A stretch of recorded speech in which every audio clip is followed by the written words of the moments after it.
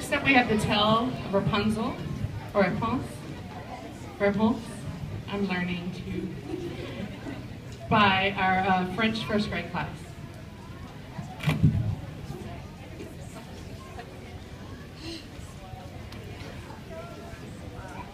Une mère enceinte eut une envie d'un fruit du jardin de la sorcière. A pregnant mother had a craving for a fruit on an enchantress's garden.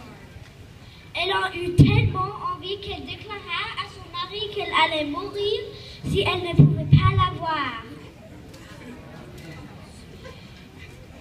She got so desperate for it and declared she would literally die without it.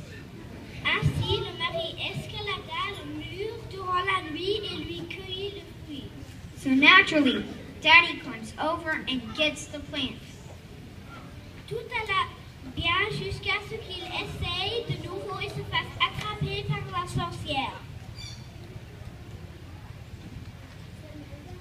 All is well until he does it a second time and he gets caught. Il était si effrayé qu'il offra son premier-né à la sorcière. He was so afraid of her and promised her his firstborn. Voici comment a commencé l'histoire de Rapunzel. And that is how the story of Rapunzel began.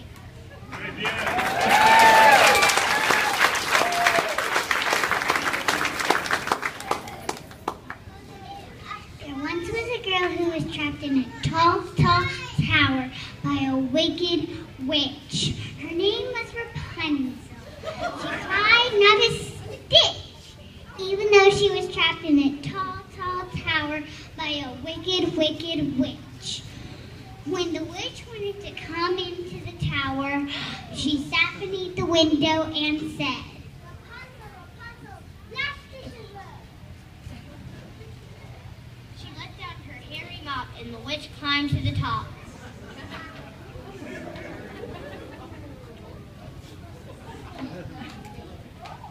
Je suis triste. Est-ce que tu vas me libérer? Jamais. Tu es mien. Tu m'appartiens.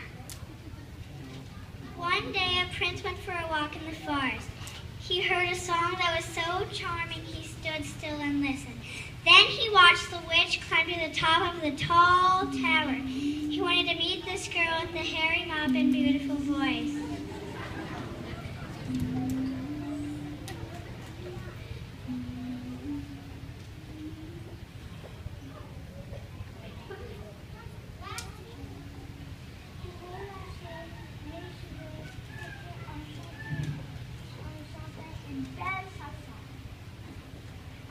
The witch watched the prince leave and punished Rapunzel that day by cutting her hair and taking her far away in the woods.